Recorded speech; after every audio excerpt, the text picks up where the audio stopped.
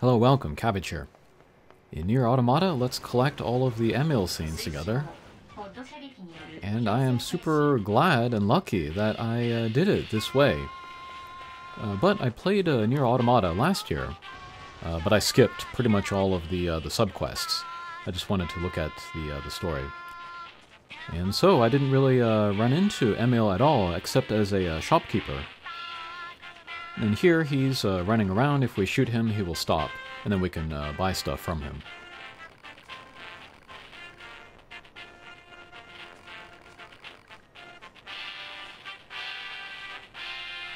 And I am playing on the Switch, so that's why I have these exclusives here. I did a fashion check earlier. I'll link to the Nier Automata playlist below. Okay, but if we talk to Emil here, he tells us about his house.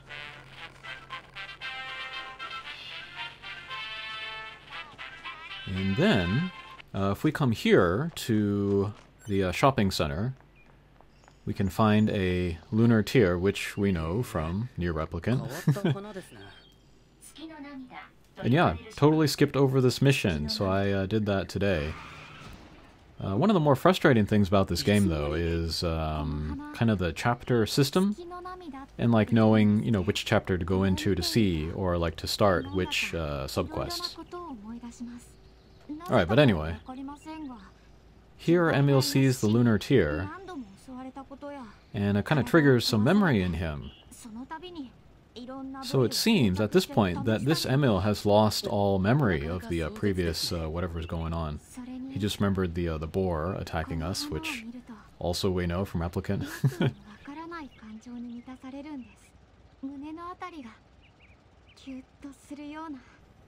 And I didn't even play the whole game, just collecting these weapons or these missions here. But even here, I saw a lot of references to Replicant.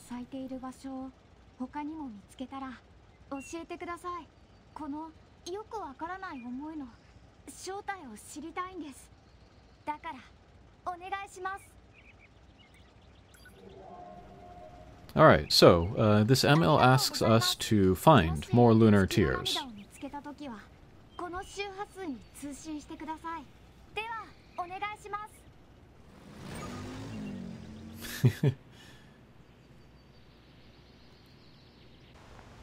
Alright, so the first place was in the forest zone, so let's look at that. We can find these, I think, at any time before, but we can't do anything with them until now.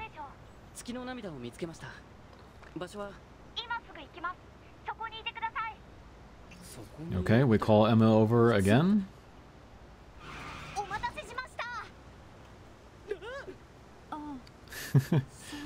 He's here quick. And he's saying this whole area was once... what?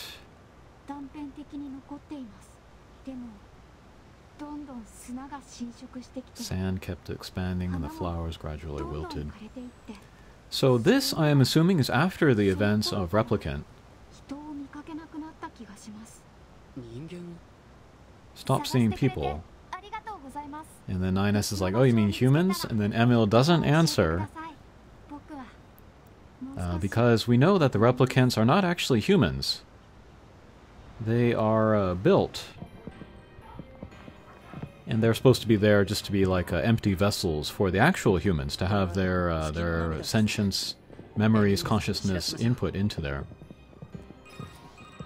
So what I'm assuming that Emil was talking about there was after the disappearance of all of the Replicants.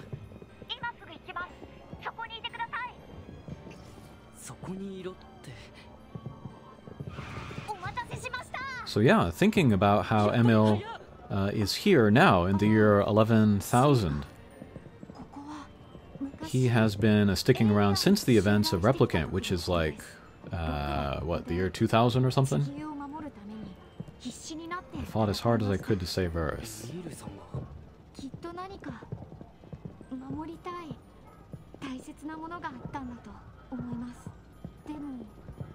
So yeah, in between the end of Replicant and then the time when the aliens came, there was time. in between there. But once the aliens came, then Emil took it upon himself to fight them. Super interesting. So yeah, there were wars even before Yorha got started. Alright, next lunar tier here. これは月の涙ですね。エミールさんに知らせましょう。はい、なんでしょう。月の涙を見つけ、今すぐ行きます。お待たせしました。さすが早いですね。ああ、そうか。ここでは何があったんですか。エイリアンとの戦い。その戦況は Fighting the aliens, right? 僕は戦闘に勝利するために自己増殖したんです。でも Multiple versions of myself. Aliens just kept coming. So maybe there were still people on Earth when the aliens came, but the aliens wiped them out.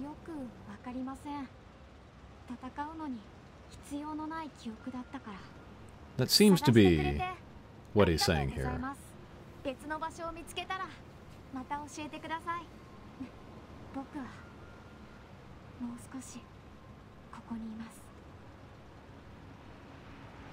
And then by aliens, he probably means the machine life forms that the aliens sent down.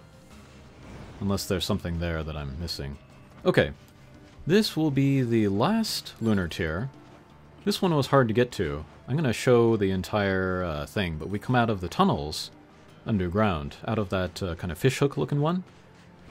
And then we run up and over here. And then finally we can jump to where the last lunar tier is. But yeah, multiples of Emil. That explains so much. Like in, you know, other Nier games. Why are there, you know, so many Emil heads around? Why are they like weapons that we can use? That kind of thing. And knowing that they were all created by Emil himself in order to fight the aliens. Explains that, I think. Okay, so there I use the full suite of things in order to get myself over that gap and into this little area. I saw a video online where somebody did like the uppercut attack to get over it, but I tried that a little bit, it was too tough, so I went for the tunnel.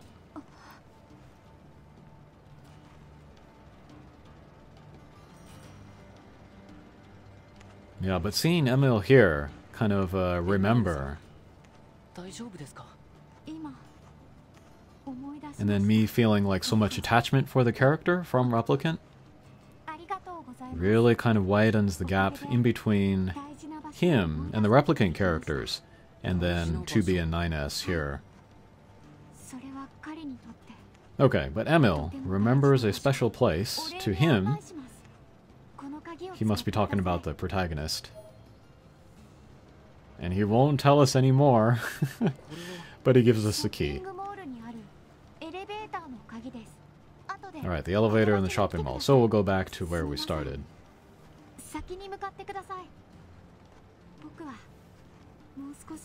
But yeah, playing through Automata, this time I was looking at all of the locations and I was wondering, like, is this around where Replicant took place? The desert area, yes. We saw like the very tippy tops of the civilization, the city there. But otherwise I couldn't place it.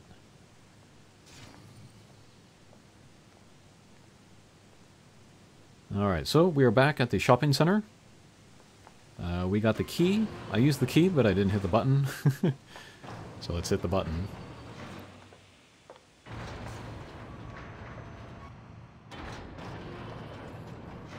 Alright, door opens, and oh my god. So Kaine's room is in this game, too. It also appears briefly in Reincarnation. And we get the song there, too. My god. I got chills. But yeah, I guess all of these lunar tiers, this is Emil raising them. ても守りたかった大切な思い出の場所です。いえ、正確には僕だった人なのですが。And then here, Emil reveals that this one here is a copy. 僕はもともと大昔に兵器として作られました。 And I was not expecting this. A flashback like a scroll or a storybook talking about his past. And yeah, looks like he's fighting the aliens one-on-one. So this is before even the creation of the machine life forms. And we can see a variety of Emils back there. We saw like Emil's sister had a different kind of a body form.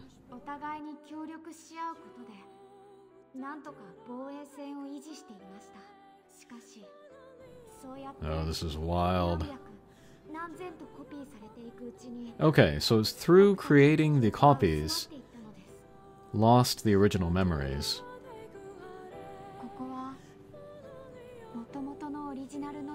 An original Emil.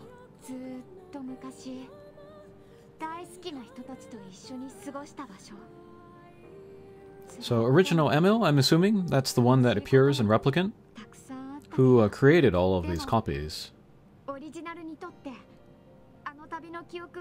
And then somebody I follow on Twitter, who's who's kind of like the #1 source for lore on the Japanese side. He was wondering, after playing Nier Reincarnation and then seeing the final reveal of the moon base and Pod 006,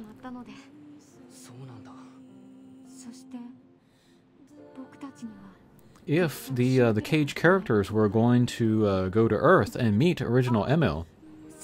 And I was like, who's original Emil? What is this? But now, finally, I understand.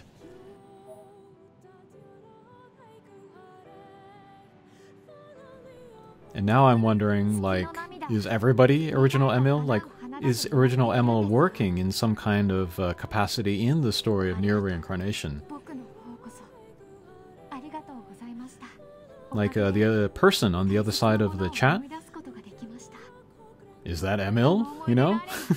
Talking to Hina and Yuzuki in their smartphones? Okay, so, this copy of Emil, we got him to remember some things.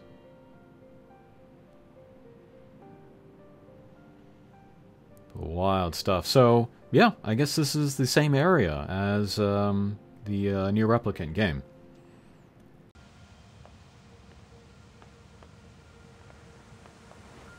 Okay, so, before we saw that Emil invited us to his house, so we'll jump into this pipe.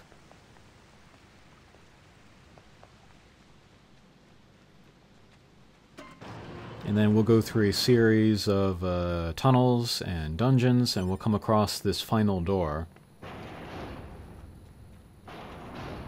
And we'll find where Emil lives.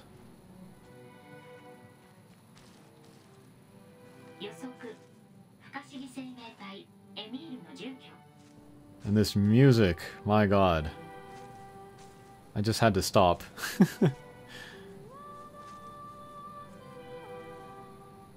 But yeah, with this, the memories of playing Replicant came back. And at the end of Nier Automata, somebody asked me, like, did I have a very moving, emotional experience playing Automata? And I was like, no, actually. I know a lot of people did, but I didn't. I think it's because I never really connected to the characters of 2B and 9S, especially when compared to how I connected to the protagonist Emil and Kaine. Automata, you know, it's very interesting, it's a very thought-provoking game, but for me it feels a little cold, while Replicant felt much more cozy. And so to have, you know, this music here and these characters here show up in Automata was kind of powerful.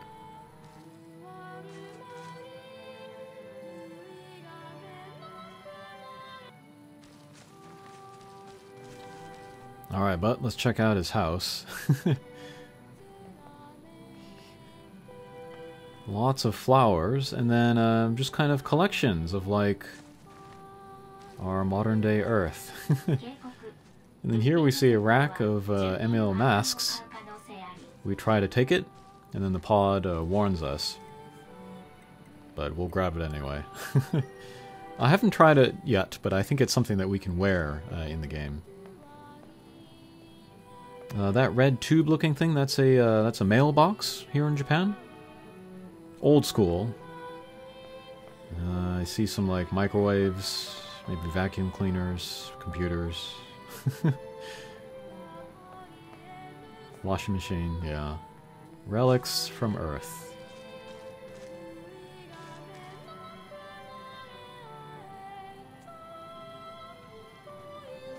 Okay, so that's all we can do for now. We'll head back to the surface. We'll look for Emil again. So we shoot him again, stop him again.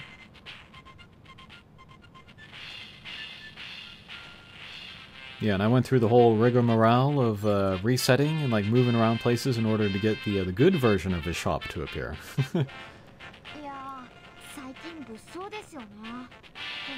Alright, and then Emil says, somebody broke into my home. And now he says he's going to put his valuables in a secure container. So what are we going to do? We're going to go back. We're going to break into his secure container. So here we are. And then we're playing with a 9S as the lead for a reason. Because we have to hack this chest. So we'll jump in there. And I realize the music is the chiptune version of this replicant song. And so if you'll forgive me, I'm going to go in and hack it multiple times. Just so I can hear the music.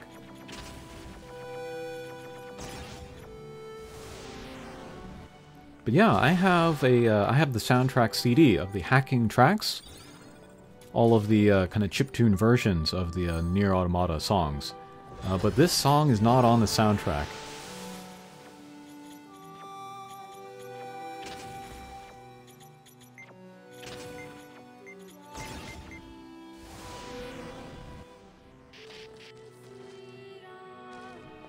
I suppose if I were an insane person, I could just play this, you know, dozens of times, recording the sound each time. And then go back later and then, you know, cut it up, splice them together and make a track.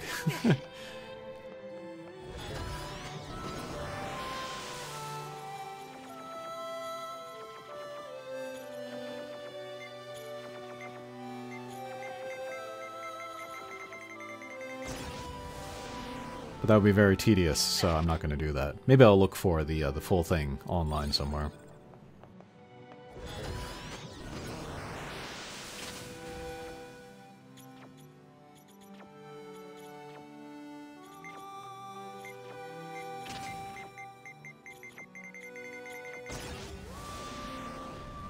But yeah, I'm taking damage every time, so I have to heal.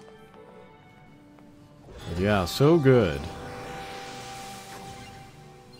Okay, here we'll actually beat it. Okay, so we hack the chest. What do we get? Emil's head. That's my second time playing it, so I can't pick that up. I wanted to go back and record the music.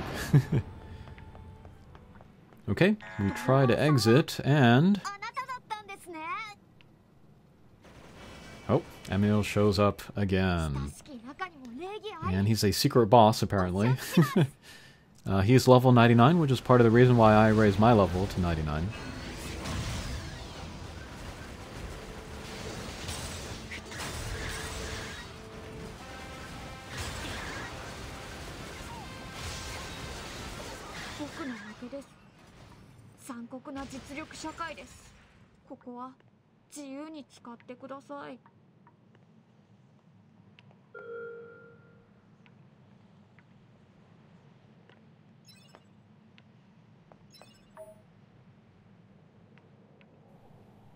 Okay, so we get the Emil heads. That's the last weapon that I need to max in order to unlock this next mission. Alright, if we go back to the shopping mall, we can see Emil standing here in the middle.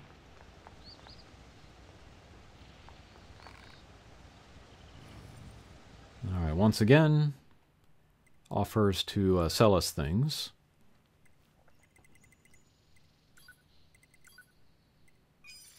I want to have at least like 20 of everything, so we'll just get some of those.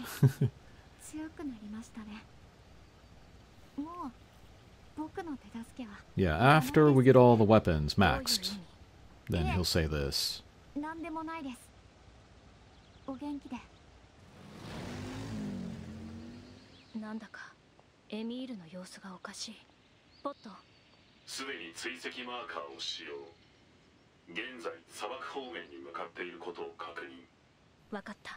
Alright, then we gotta head to the desert for the final showdown.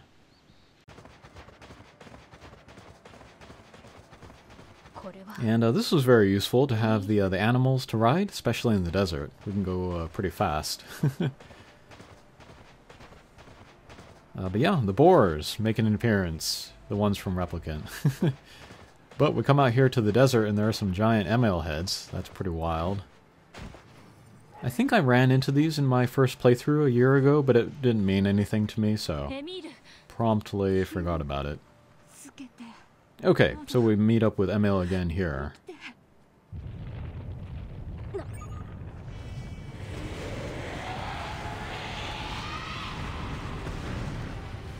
And this is insane. Kind of similar to another boss that we fought in the desert, but it wasn't Emil. And I guess this one is magic rather than technological.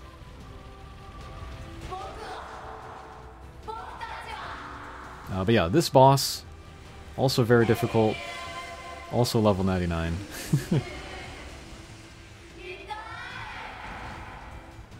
And I do not know how anyone could beat this manual play.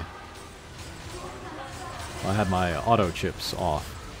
But yeah, with the auto chips on, I can do the auto evade and so save myself a lot of damage. And even then, I'm gonna get hit and take damage and have to heal. And then I don't realize this for a little while, but each head has a life bar. And then once it gets to 0, then we gotta move on to the next. But I spent too much time just attacking this one guy.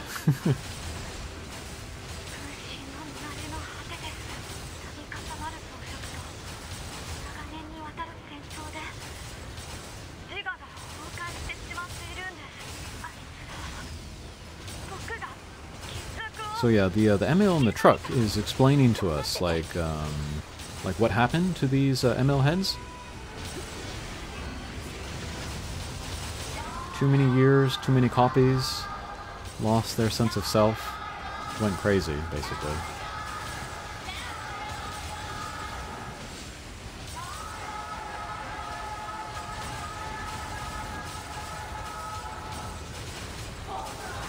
Alright, and then if we take down enough of the heads, we'll start singing.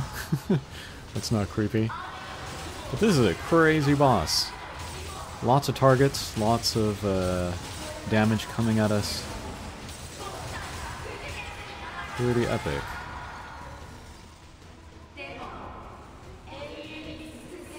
Alright, and here, I think I've got them all. And then here the heads are like... Right. We're fighting forever, we are suffering forever.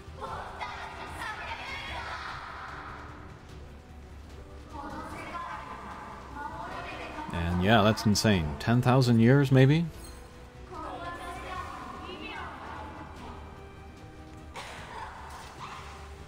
Nothing of value, the world had no meaning. There's a bit of philosophical thought in there.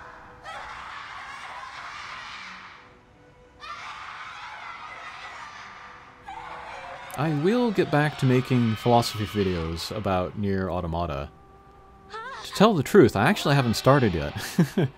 I've done some videos that I kind of consider intro videos, kind of low-hanging fruit, or introducing the concept of philosophy, but still haven't really applied it. And yeah, meaning of life is something that we can talk about.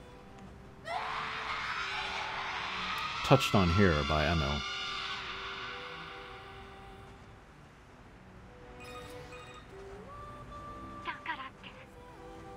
Okay, then here we get a connection, and I want to say that this is original Emil contacting us, talking about, you know, his friends and how they never gave up, Kaine and the protagonist. And then that was why Emil never gave up.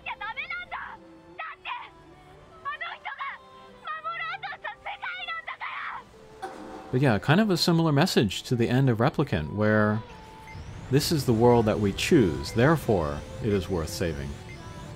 Alright, time until Emil self-destructs, and I'm like, oh my god, run away.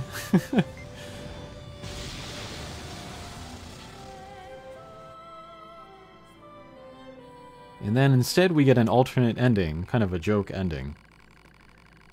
All of the Emils exploded, killing all life on the planet Earth, I guess. And we got the credits, yes. And why ending? But actually, I guess that's kind of lucky that I got that, because that's the only sort of alternate ending that is missable. So yeah, we'll go back in, and this time we will destroy the last Emil head. I was wondering if the pod was going to be enough for that, but yes, thank God.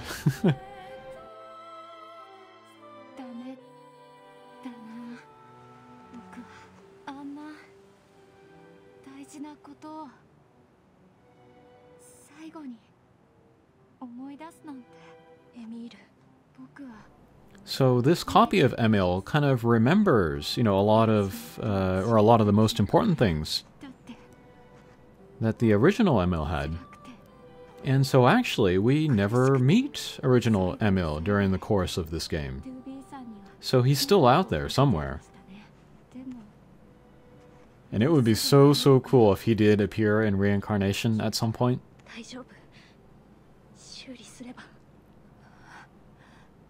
And now, knowing all of this stuff, it seems likely.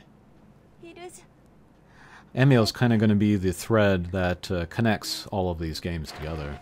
Or a thread. There are multiple. Oh my god. So that's the end of that. For me, that's the true ending there. But it was so cool to get like so much of Replicant in this game. But yeah, if I had played all of that, you know, my first playthrough of Automata before having played Replicant, I don't know, it wouldn't have had nearly the effect, so again, I'm really glad that I played it in this order. And there's Kaine's room, and now I know why it's on the main screen. That's crazy. I want to make one last video about Automata, collecting all of the stuff about Devola and Popola, kind of in a style similar to this. And after that, then I will turn comments on for all of my Nier Replicant and Nier Automata videos. Okay, thanks for watching, and we'll see you again. Take care.